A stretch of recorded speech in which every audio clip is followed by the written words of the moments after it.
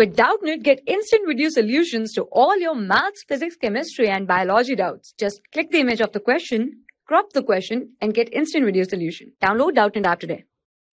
Hello everyone, so our question is, a particle is moving on a circular path of radius r with uniform speed of v. What is the displacement of the particle after it has described an angle of 60 degree? Our given options are r root 2, r root 3, r and 2r.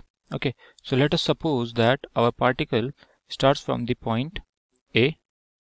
Okay, now it is subtending an angle of 60 degree, correct? So let us suppose that this is our angle from A, then it is subtending an angle of 60 degree.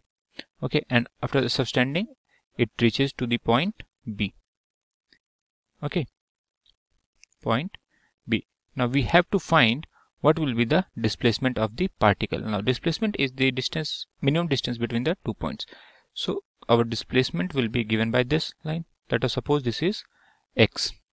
Okay, now it is performing a uniform circular motion in the path having a radius of r.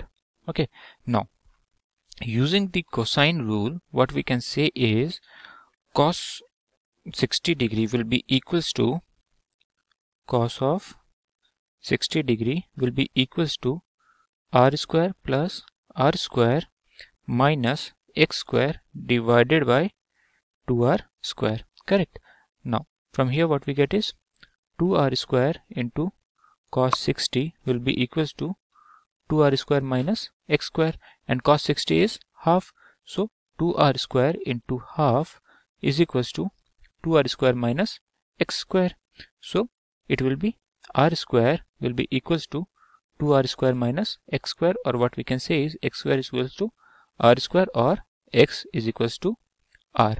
So the displacement of the particle from A to B when it subtends an angle of 60 degree is equals to the radius of the path. Okay, so our given option is option number 3, that is R is the correct option for us. Thank you.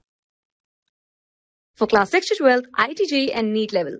Trusted by more than 5 crore students. Download Doubtnut app today.